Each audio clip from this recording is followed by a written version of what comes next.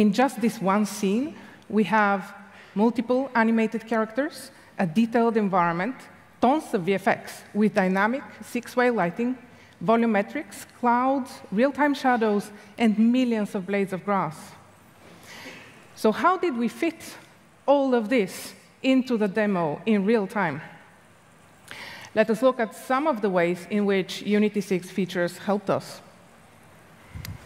So first, let's look at the lighting. To get high-quality results, a scene will typically require different lighting setups in different parts of the scene. For example, this trench is a pretty tight space with lots of irregular surfaces for light to bounce off. But over here, we have a wide-open plane where the lighting is more or less uniform. Unity 6 includes the new Adaptive Probe Volumes feature, which automatically places light probes where they're most needed. So when I visualize the probes, you can see that the ones in the trench are much more dense than the ones out on the plane, capturing more detailed changes in the lighting. Scenario blending lets us bake different states of the lighting setups and blend between them. Here, we have separate lighting scenarios for different times of the day in the same environment. Changing the sun angle and ambient color is accomplished through real-time lighting, but the baked lighting scenarios now also allow us to change the indirect lighting to match. Next, let's look at the vegetation, the trees and grass that bring this world to life. There are more than 12 million instances of vegetation in this scene. That's a big challenge for both authoring and rendering. We used Houdini to scatter our trees and grasses, exported their basic properties into Unity as point clouds, and then used that data to create entities in .ECS. Our ECS baking systems produce entities for each piece of vegetation, as well as creating imposters for clusters of vegetation that can be used at distance. So right now, we've streamed in about 8 million pieces of vegetation in the imposters, and another 480,000 as individual entities. So we have nearly 8.5 million pieces of vegetation active, but we're passing fewer than 500,000 entities to the graphics system. So that is how we brought this world to life. But there is one more thing that we want to talk about in Time Ghost that we think points to some really cool possibilities. Achieving complex deformation for something like detailed cloth movement takes a lot of computing power. So traditionally, we've had to choose between creating at a high level of fidelity or creating in real time. There are already advanced DCC solutions for authoring cloth simulations for pre-rendered offline content, like Marvelous Designer or Houdini. But bringing that level of realism and sophistication into game development has always been a challenge. So what if we could take a large, complex data set describing cloth movement and turn it into something fast enough to run in real time and small enough to fit in memory? At its heart, this is a compression issue, a space where AI has been used to solve problems for decades. So an artist on our team created a custom AI model to approximate these high-quality deformations, then apply them in real time using Unity Sentis, a package for Unity 6 that lets you bring AI models into the Unity runtime.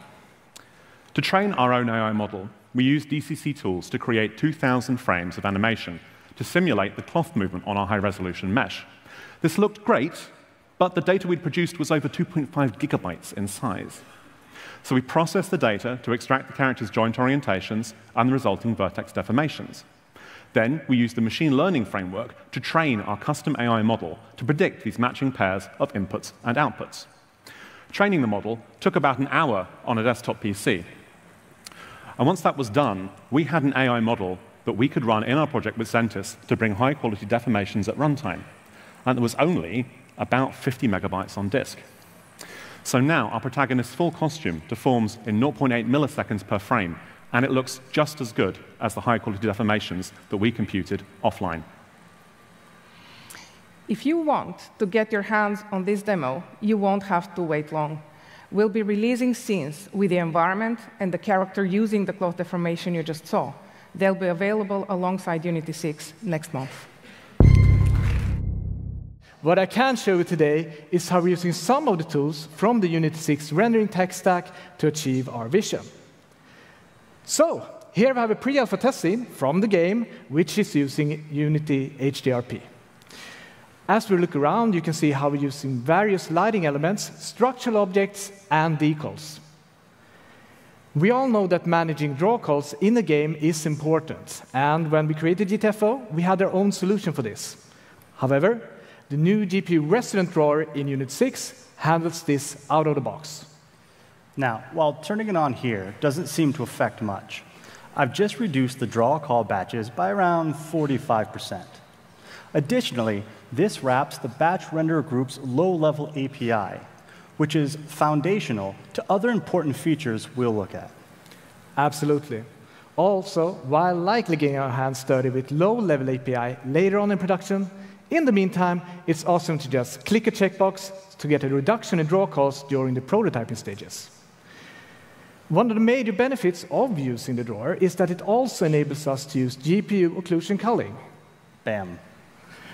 As you might guess, this feature pushes the occlusion calculations from the CPU to the GPU, which takes advantage of the GPU's ability to handle large amounts of data at the same time.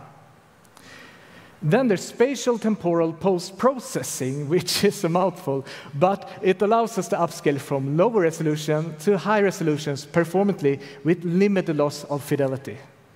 And while Den of Wolves targets PC for early access, they do plan to also target console at a later time. Luckily, SDP is hardware agnostic.